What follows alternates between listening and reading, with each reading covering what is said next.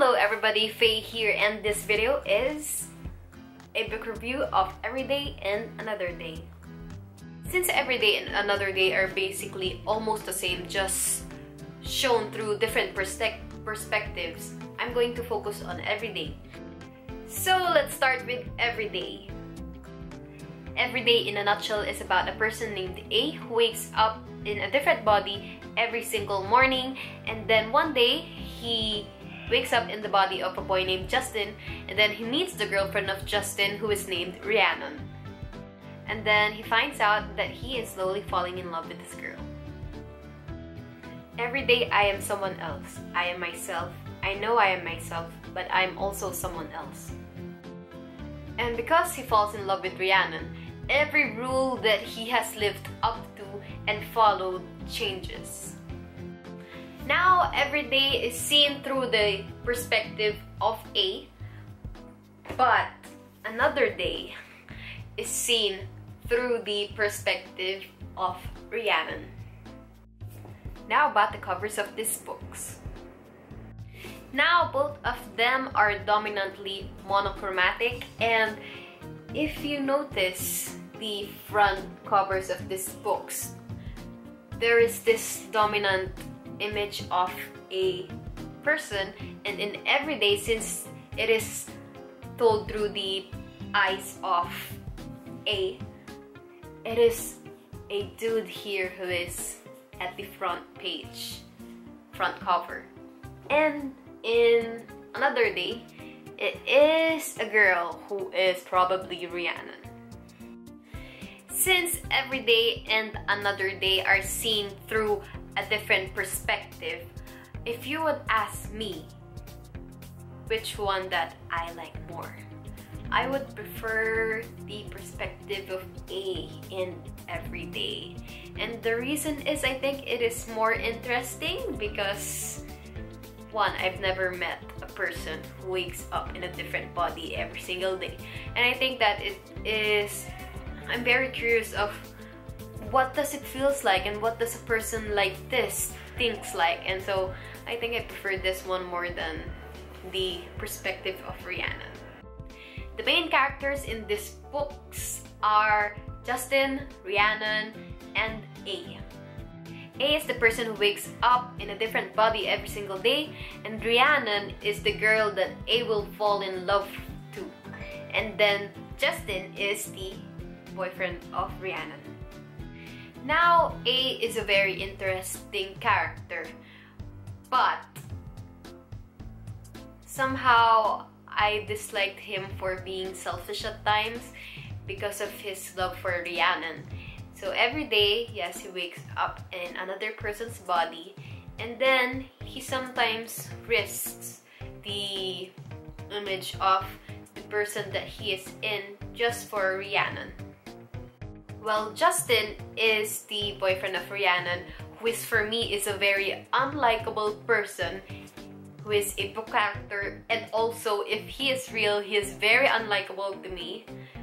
And the reason is, one, he does drugs, he uses drugs, he drinks, he smokes, and he treats Rhiannon very badly, and he is an a-hole. I do not understand Rhiannon why she is in a relationship with this guy. And also, the first time that I read the name Rhiannon, I thought that it was really weird. It was like the combination of two names. For me, it was like the combination of Rihanna and John. And it somehow sounds like a boy's name, Rhiannon. One major thing that I do not like about this book is the relationship of Justin and Rhiannon.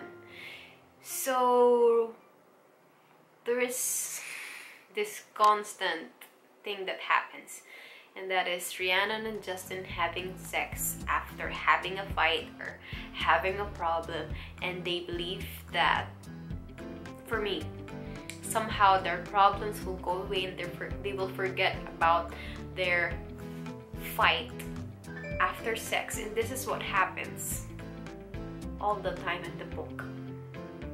Sex is not the solution. You have to talk to the person. I don't understand you, Rhiannon. I don't understand you. set that topic aside, I actually have here some quotations that I love. Now, these 3 quotes are from the book Everyday. Number 1 is said by A, and it is page 107 of Everyday. By seeing the world from so many angles, I get more of a sense of its dimensionality. That is one of the reasons why I want to be immersed or be introduced to different cultures and also read a lot of memoirs. Next quote, page 122. I actually forgot who said this. Let me see. This quote is also by A, and it is, "I am always amazed by people who know something is wrong but still insist on ignoring it, as if that will somehow make it go away. They spared themselves the confrontation but end up boiling in resentment anyway." Yeah, Justin and Rhiannon. Sex won't solve their problems. And on page 175, and according to my notes, this is the perfect love quote. I'm not really sure if I still have the opinion on this quotation. So it goes, "This is what love does. It makes you want to rewrite the world. It makes you want to choose the characters, build the scenery, guide the plot. The person you love sits across from you. And you want to do everything in your power to make it possible. Endlessly possible. And when it is just the two of you, alone in the room, you can pretend that this is how it is. This is how it will be." Yes, and oh, it is now. I think somehow it is a perfect love quote because the person who will say it, or the person who said it, who is A, is somehow satisfied with what is going on in their relationship.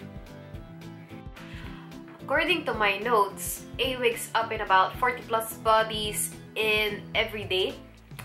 And if you would make me pick one person here that is most likely has the same life as I do or is similar to me, then the person would probably be Daniel. And the reason that I could relate or I see myself in Daniel is every Saturday does not go to waste.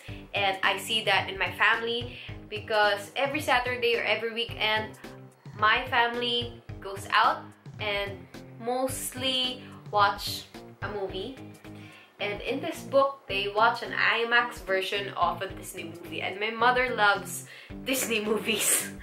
And Daniel goes to an art museum and sees Homer paintings. And I see myself in that because I am a multimedia artist.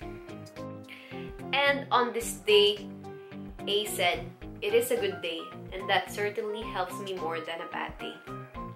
The reason that I am talking more about every day is I like every day more than another day. And according to my notes, I say here, ew, I think Rhiannon is the one narrating. But then I wrote next to that is, okay, I'm starting to like the narrating part of Rhiannon. And then Rhiannon is so naive. She lets Justin treat her like a person who doesn't deserve to be loved. To be honest, I was really interested in the premise of this story, but then I somehow went overboard with this book. At first I was really interested and I was excited. I haven't ever read a book about a person who wakes up in a different body every single day, and I thought it was very interesting and made me curious. But then the way that it was done, executed, I didn't really like it. That is for my book review of Every Day and Another Day. Thank you for watching. Mary Hair Never Wither. Keep on reading. Bye.